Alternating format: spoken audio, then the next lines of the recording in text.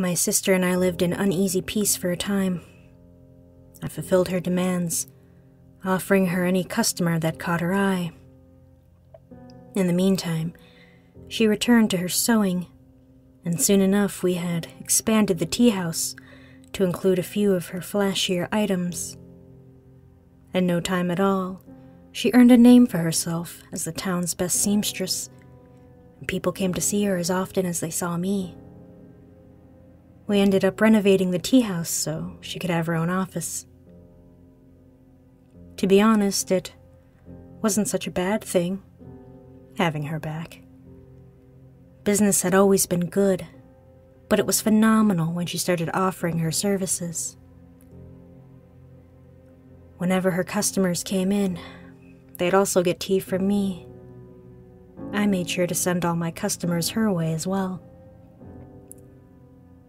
My sister, changed as she was, bore no ill will over her murder.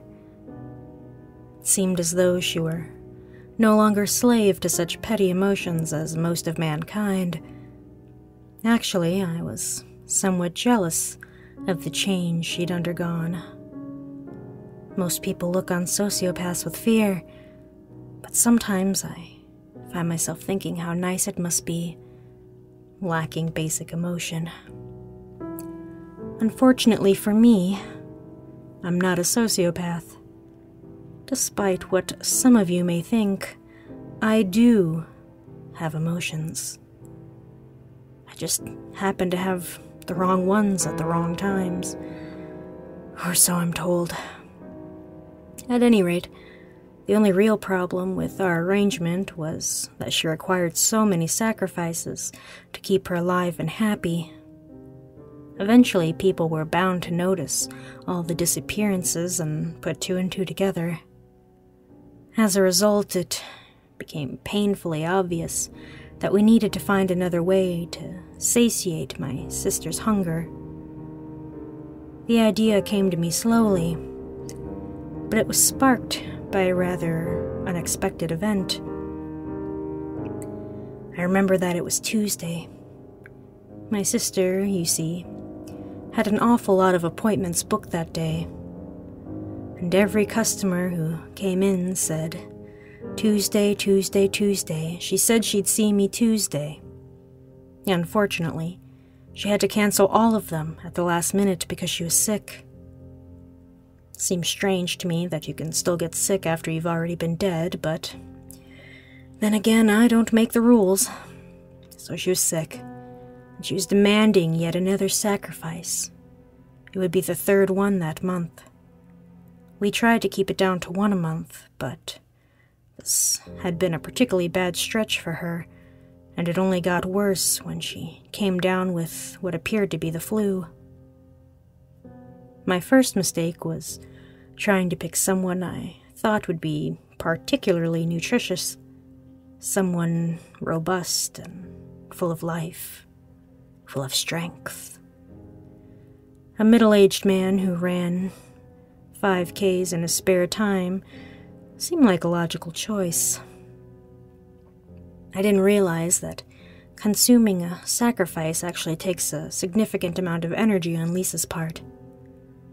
After I convinced the man to follow me back to the tea house, Thomas was his name, if I'm remembering correctly, she leapt on him and began her ritual. I watched only for a moment or two, long since desensitized and uninterested in her snacking habits, and was about to leave when something disastrous happened. Lisa let go. It was so draining, you see, sucking out his life force through her fingertips. She wasn't able to hold on until he died. And so she let go, and the life began to bleed back into him. It was a slow process, but as he regained more and more of his strength, it became harder to pin him to the floor. "What do I do?" I screamed as she struggled to keep her hands and knees pinned on him, panting with effort. "Get rid of him. I'm full," she moaned. I can't take any more." So I did what I was asked and got rid of him. I'm not just a tea connoisseur. I'm also quite good with my hands. It took some doing, especially since he was getting stronger and stronger the more we struggled. But all the same, he ended up on the floor, eyes open and neck broken. It was a strange sort of mishap. Neither of us had realized that she could consume a sustainable amount from one person without killing them. That's when I realized she didn't have to kill her sacrifices. Sure, it usually took an entire human to satisfy her hunger for about a month, but given the right circumstances, she could partially drain one person over and over again. That way, I'd never have to find her new sacrifices, and she would have a stable food source. Of course, what person in their right mind would let you put them through such pain year after year after year? My idea was interesting, but totally impractical, given that tiny little problem.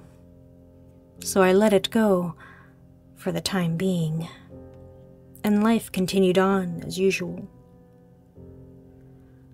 But normalcy has a habit of coming to an end in my life.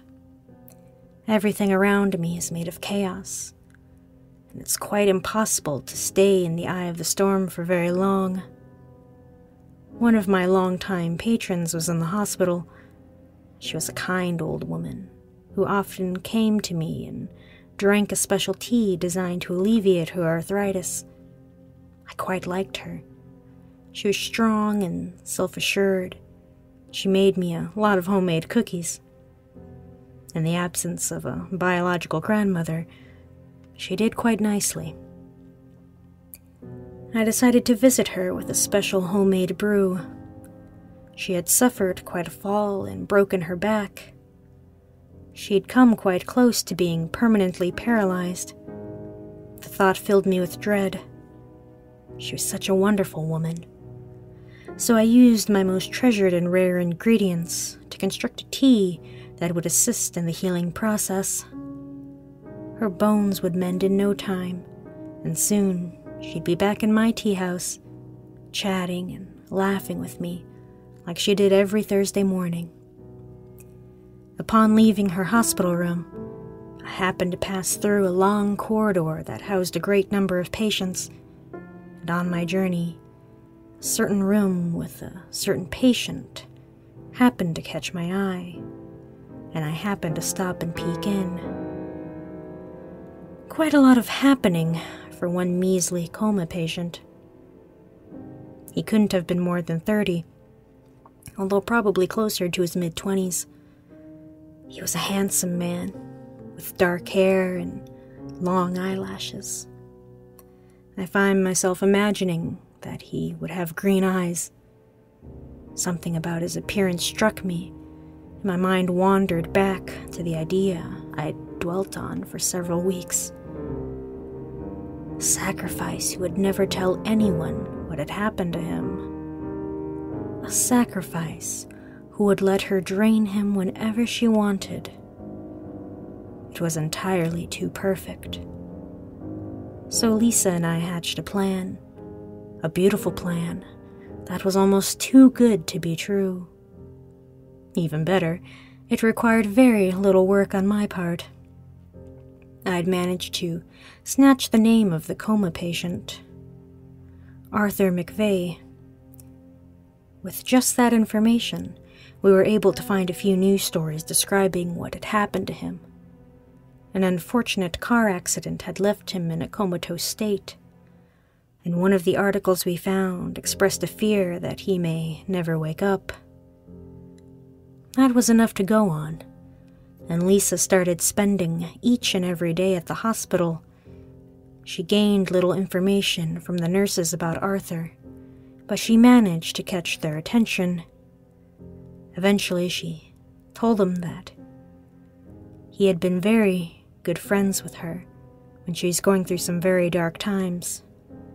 She wanted so much to meet with his family, but was afraid they wouldn't want to see her. Couldn't she just leave a message, and perhaps they might contact her if they were willing? The nurses were moved and fell entirely into her trap. It was only about a week later when Lisa received the call. My sister happens to be very charming. She went over his family quickly, and upon finding out that he wasn't romantically attached, convinced them that she had been in love with him, hoping that he would one day look at her the way she looked at him. They grew to adore her, and she received unrestricted access to him. The hospital even made an exception to their family-only visiting hours, and she was able to see him whenever she wanted. I can sense your judgment even through this computer screen. The words I'm typing look so awful as they stare at me back in my face. But what we did wasn't so bad. Not really. My sister can be a very kind woman. She treats Arthur's family very well. In fact, she sewed a wedding dress for his younger sister, free of charge.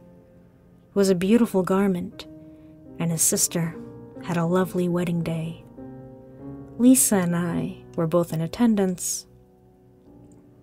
It's true, I grant you, that this course of action must cause Arthur considerable pain. Lisa has to feed on him at least twice a month to sustain herself. But it's really for the best, don't you think? Now, all of our customers are safe. In fact, the vast majority of the townsfolk are safe. Yes, he suffers, but he suffers for the sake of his fellow man.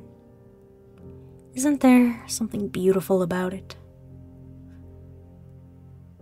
Perhaps it's unforgivable. Some people may choose to see it that way. As for me, I can't think of a better solution to a very complicated problem. I just hope that Arthur doesn't wake up anytime soon.